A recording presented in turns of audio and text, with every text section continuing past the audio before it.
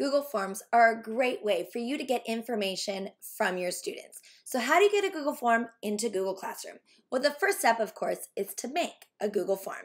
So you can go to forms.google.com and you can create a blank form or a blank quiz. I like to create a new tab and go to forms.new so I can quickly create a new form. I'm going to title it and click up here to name it in Google Drive the same name. And then I would add questions to my form, whatever it is that I'm doing.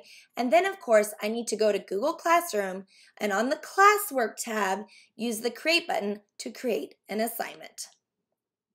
From Assignment, I'm going to click Add. I'm going to add from Google Drive.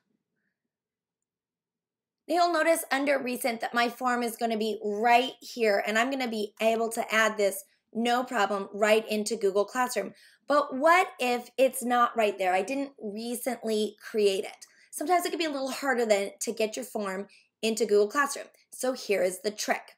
When you add in a Google Classroom assignment from Google Drive, you're going to enter, type, form, and that's going to filter for all of your Google Forms. So it's just a quick way to get it out of the way of whatever else you're seeing and seeing just the Google Forms. So type:/form, press enter,